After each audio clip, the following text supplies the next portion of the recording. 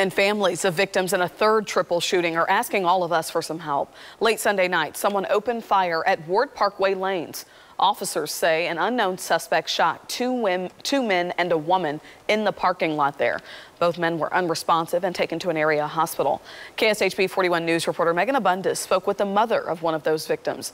She wants to know who should be held responsible.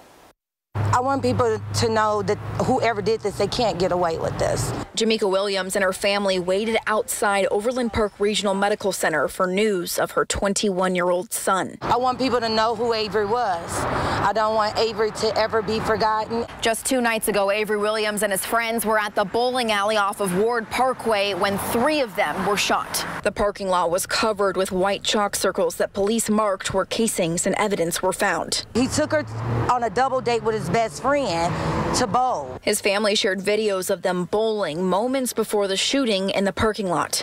Police have not named a suspect or what led up to it. Williams said her son is still on life support. Even my faith got tested, okay? My faith got tested.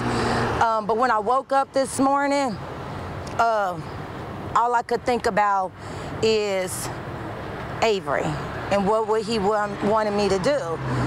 And Avery's in there fighting. He's here fighting. He's fighting for his life. Find out who did this to Avery and his friends and give us some peace. Give us justice. In Kansas City, I'm Megan Abundis, KSHB 41 News.